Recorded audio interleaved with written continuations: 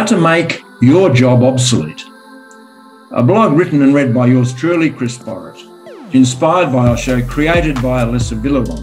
For business owners or others wanting to do it differently. If you make your job obsolete, we'll find you another one. One of the best lines I heard this week, but we couldn't remember who said it. We thought the late Ross Perot. Anyway, it's a powerful way to engage your team in process improvement using our lead approach. 1. List the main activities that consume your day. 2. Eliminate those that no longer serve you or the organisation. 3. Automate what you can. 4. Delegate the rest.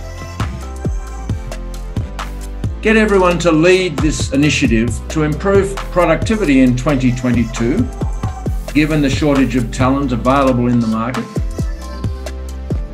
Focus on doubling your revenue with no additional headcount, while reducing the time it takes people to accomplish their jobs. Much more in less time. Extracted from Verne Harnish's insights. Thanks for watching or listening. Please don't forget to hit like and subscribe for more videos like this one. See you next time.